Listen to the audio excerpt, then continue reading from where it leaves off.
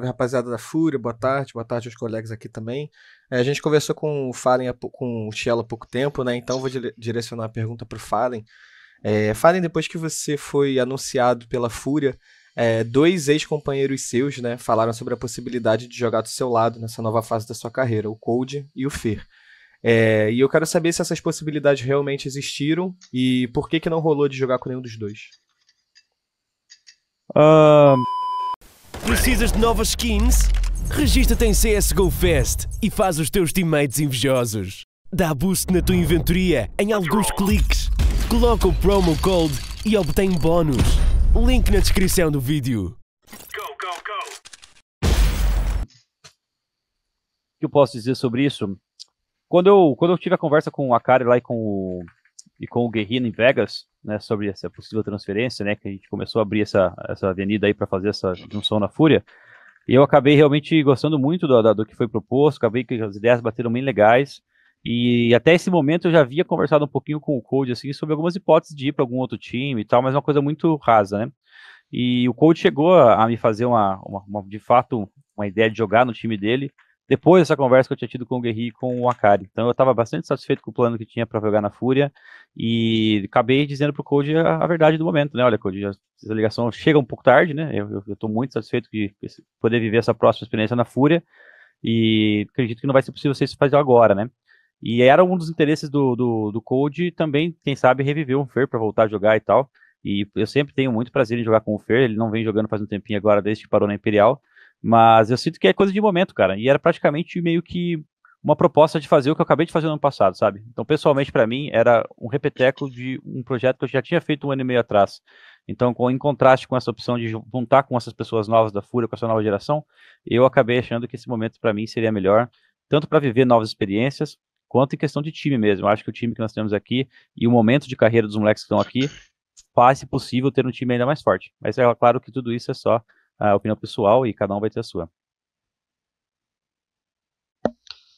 Deixa eu complementar, eu quero complementar essa resposta do Fallen, cara, porque eu fui o cara que conversei com o Fer, e eu acho que é importante a galera saber disso, porque no passado, há muito tempo atrás, a gente já teve alguns problemas com o Fer em relação à rede social e coisas de jogos passados, nada muito grave, mas foram problemas que atrapalharam o relacionamento construído desde aquela época. E aí, daqueles problemas pra frente, a gente nunca mais tinha conversado. Eu nunca tinha conversado com o Fer na minha vida, né? Eu nunca tinha falado com ele pessoalmente. E aí a gente teve uma aproximação no Major do Rio, onde ele veio me procurar, a gente conversou, e foi muito legal, ele foi um cara muito bacana. E depois, agora, a gente teve uma outra conversa via WhatsApp, a gente trocou alguns áudios, trocou algumas mensagens, e ele foi muito carinhoso e foi muito bacana com a gente também. E eu devolvi esse carinho pra ele, falando, cara, pô, tô feliz pra caramba que a gente se acertou, que a gente limpou esse passado, parabéns pela carreira, parabéns por tudo. E, cara, quanto à possibilidade de você vir pra Fúria e jogar na Fúria ou não, é uma possibilidade que tem que ser discutida tecnicamente, com o Guerri, com os meninos, com o capitão, com tudo mais. E aí, depois que teve essa discussão entre eles, tecnicamente, todo mundo junto, chegaram à conclusão que o Cielo era a melhor opção. E aí, isso foi feito, foi executado. Eu, de novo, voltei com o Fer e falei com o Fer que isso era uma decisão do time, né, que o time ia discutir em alguns momentos, tecnicamente, ia chegar numa conclusão. E foi super legal, ele agiu super bem. Então, eu acho que é legal de deixar isso registrado, porque como principalmente a gente teve problema no passado e a gente resolveu esses problemas e ficou um clima super legal entre a gente, eu queria deixar isso claro, que foi uma parada bacana, tá bom? Salve, moçada, terminando aqui o dia 14, o dia foi bom hoje, gravações de manhã, treino na parte da tarde, foram só 4 mapas hoje, porque o pessoal tá um pouco mais cansado, né? E amanhã a gente volta com força total aí pra jogar 5 mapas. Hoje não teve live, tava de noite aqui fazendo algumas coisas, tive psicóloga, tava fazendo algumas coisas também no PC. Amanhã, quem sabe, eu entro em live aí se der um ano, beleza? Tamo junto, saiu um vídeo bem legal aí do chamada do professor aí nos canais da Fúria. E vai sair mais conteúdos aí, porque a gente gravou uns bem legais hoje também. Tamo junto, pessoal, boa noite pra vocês aí. Se vê amanhã, tá bom? Fazer uma caminhada de noite, mano? Tô treinando muito, não dá. E aí, tá ocupado?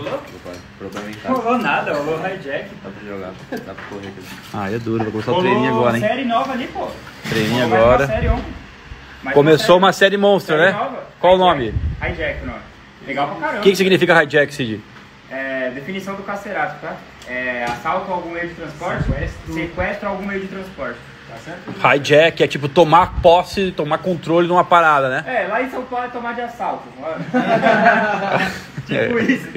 Estamos assistindo, tá boa mesmo. Hijack, onde tá passando essa daí? Apple TV Plus. Vocês estão cheios de Apple TV, né, mano? A Yuri é o patrão. Netflix é coisa do passado, irmão, pelo que eu tô vendo aí. É verdade. Não tem nada de bom. Se fizer o Faz Me Gira, a gente anuncia.